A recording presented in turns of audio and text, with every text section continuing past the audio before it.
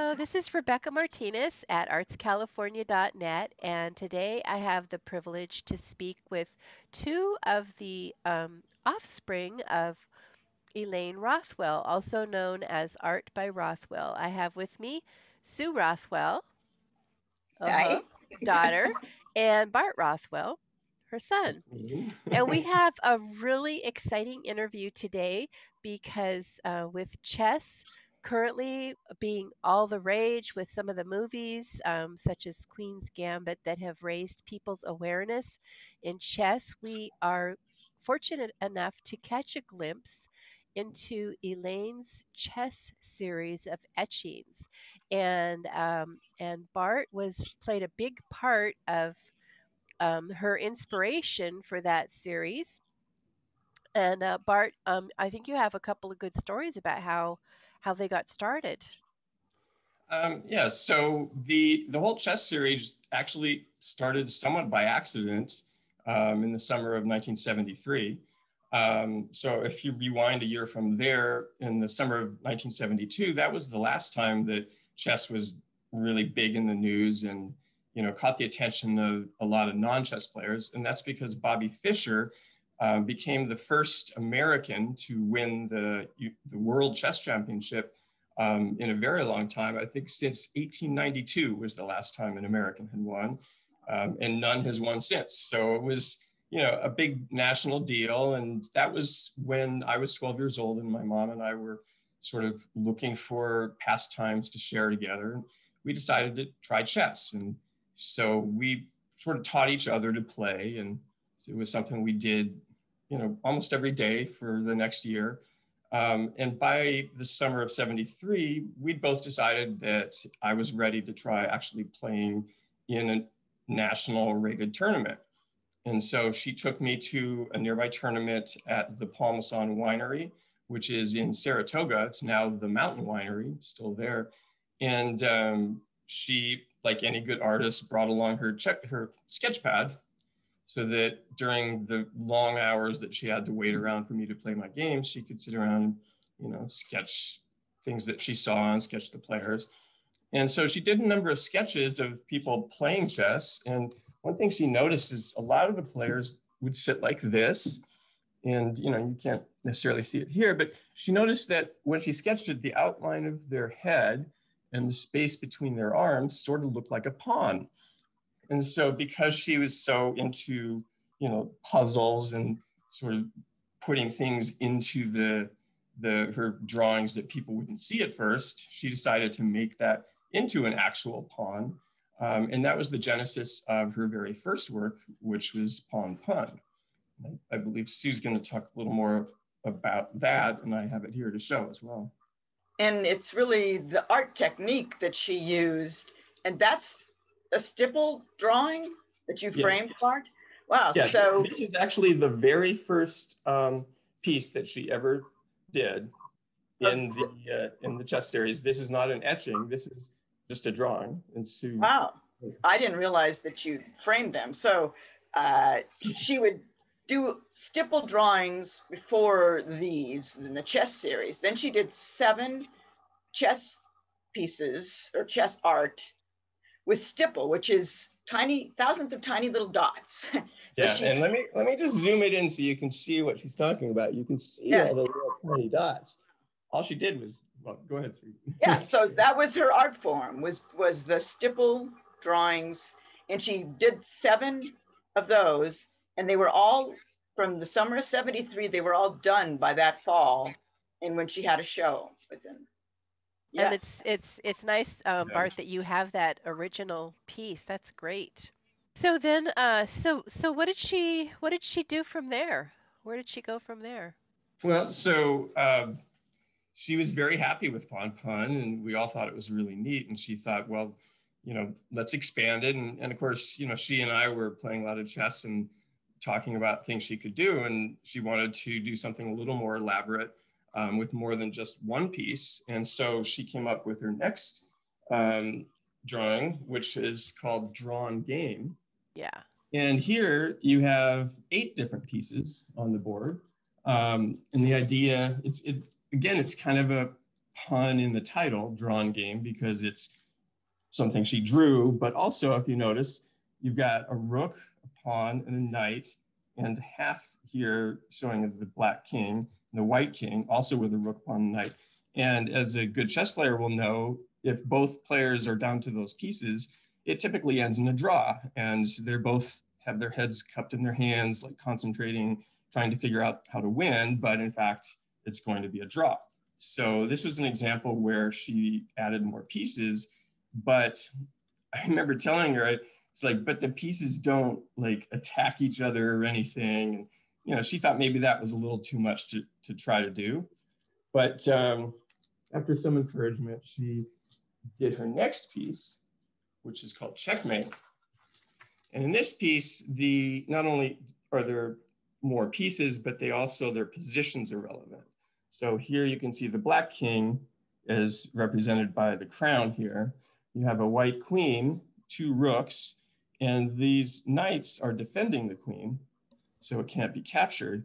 And in this chess position, the black king is actually in checkmate because the queen is attacking the king and the rooks are covering the 2 flanks, so it can't escape.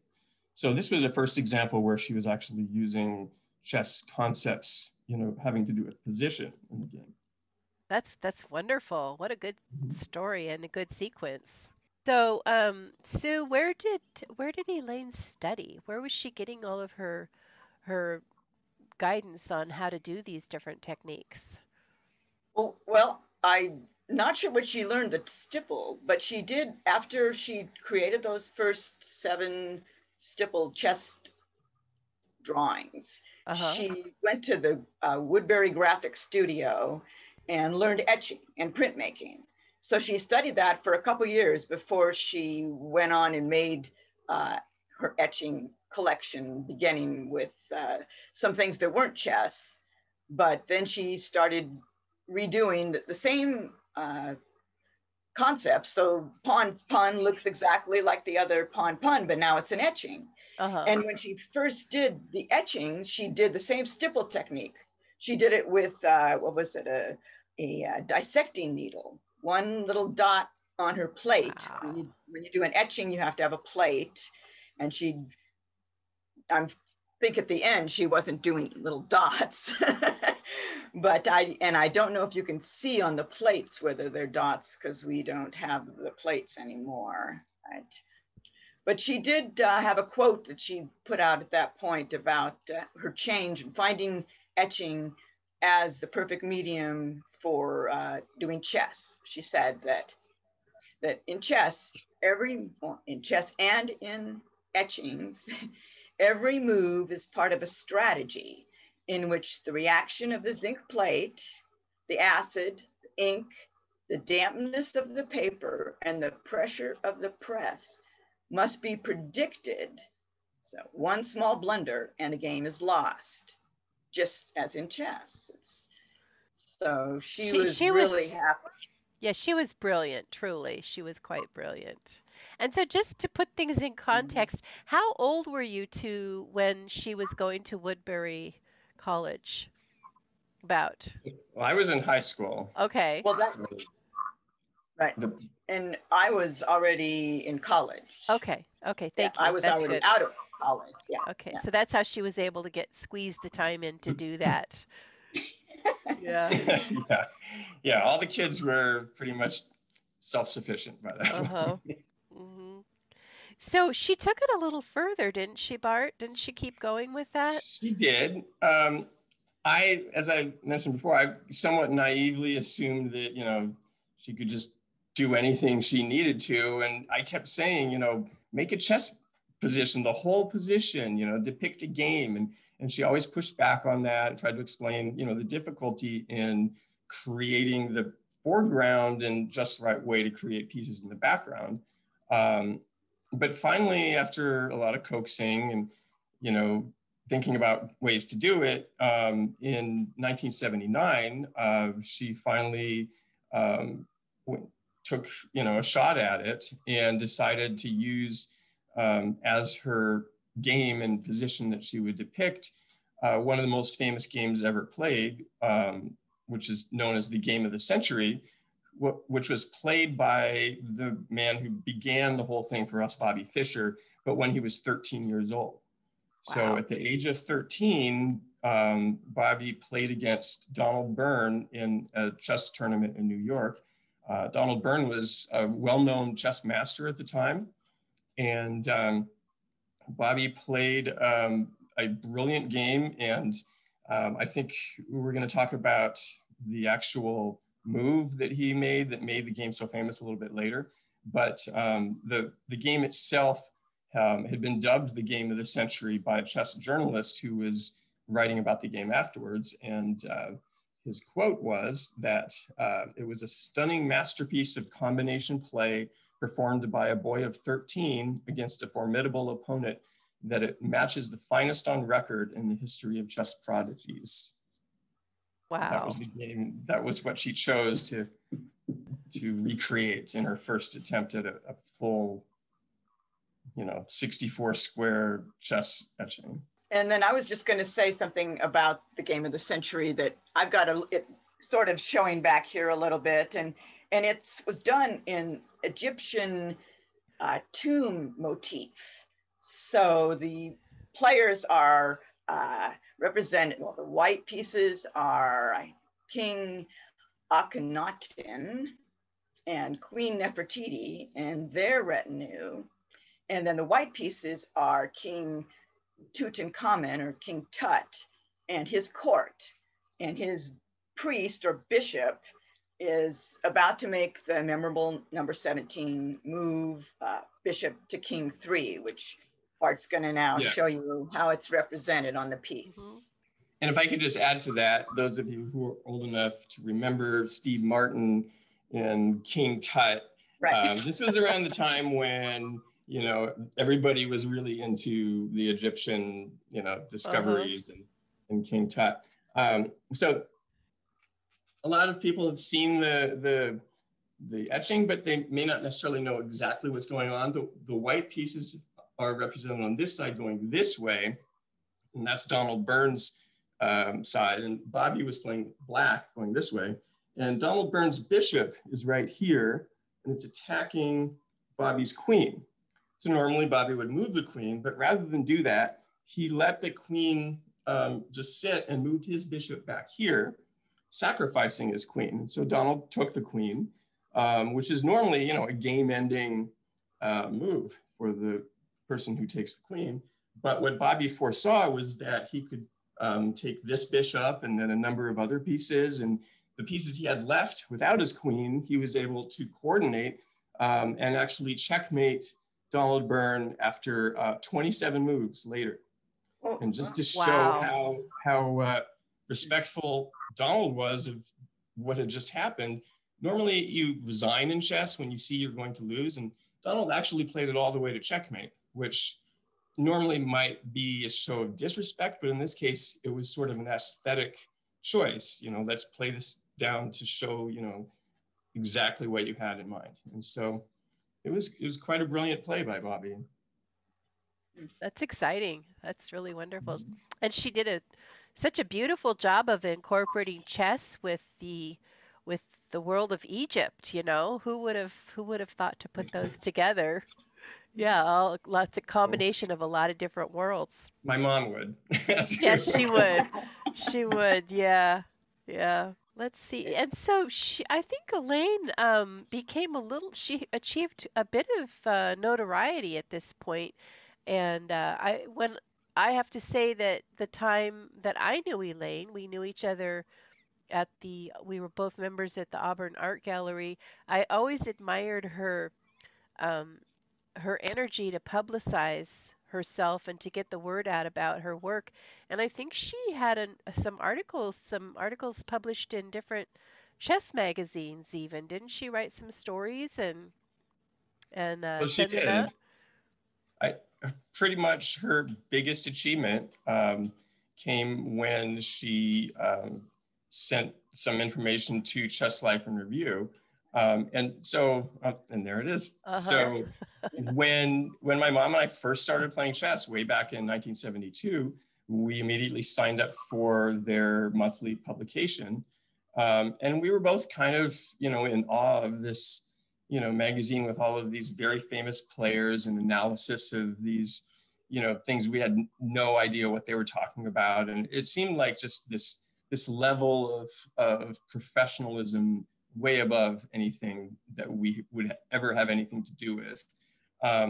But when she did Game of the Century and it started to kind of catch on, a lot of chess players were really interested, some of the very good chess players. And I'm not sure what exactly prompted her to reach out to Chess Life in Review, but she did. And not only were they interested, they actually wanted to do an entire feature article. And as Sue just showed, they put her on the cover of Chess Life in Review.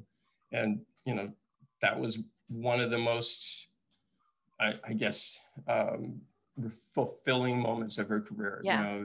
Something that to us had seemed, way out of our league was now showing her art to the world of chess. And literally every serious chess player was reading that magazine. Yeah. So I think that was for her sort of one of those moments that shows you really made it in the world of art. Yeah. Yeah. Well, her work is very fine, and I know that Sue and I, of course, have been working on the website for many years now, and have shown her work in different places, different venues, and the chess series has always been one of the most popular series with collectors, and there are still some of the etchings are still available, and of course those are showcased on her website, um, along with a little bit of a story about each piece where we have it. And I think behind on the wall behind you there, the blacks, Yes. blues, and greens. White And screen. White green. say it again Yeah. for me. Say it again there for me, Sue. Yeah. Well, it's They're on either side of my mom. Yeah. there's mom again, right? Yeah. But Yeah. on the And part, that's that's right. Yeah. mom and Anyway, dad. Yeah, one mom and dad. yeah. But behind you too, Bart, is Black's Blues on the left. This is where Yes. she sort of decided to go outside of the chess game and just put the chess pieces in a different format. In fact, if you look at it there'll be a larger version Yeah, eventually. You we'll can put it up on the see. screen. We'll put it on the screen. Yeah. Yeah. Yeah. But there are actually musicians playing the blues. That's the idea. And Uh-huh. in between them are the chess pieces. And then the other side, if Bart moves over a little bit, is White's greens. And that actually was the first etching that she produced of the chess series. And the green was supposed to represent what she said was the ever-present green and white roll-up chessboard. Used to have roll-up Oh. chessboards. Well, they still do. That's how Still did. players in tournaments will roll out their board instead of having to carry something bulky. But they're actually salad greens. Right. Oh, she was just And so clever. that was 1976. That's a long time ago. And she did use very nice archival paper on all of her pieces. Yes. Everything she did was according to the highest standards of printmaking.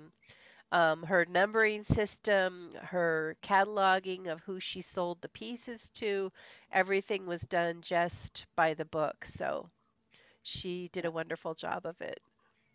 And she didn't make enough of those chess No. etchings, many of them, because they did Yeah. sell out. Yeah, and of course the prices on the website reflect that the ones that there are very few copies left of are more expensive. Yeah. This one, for example, is number 75 of 75. Oh, Uh, you got that. So, yeah, I like think maybe we don't have any more of those, do we?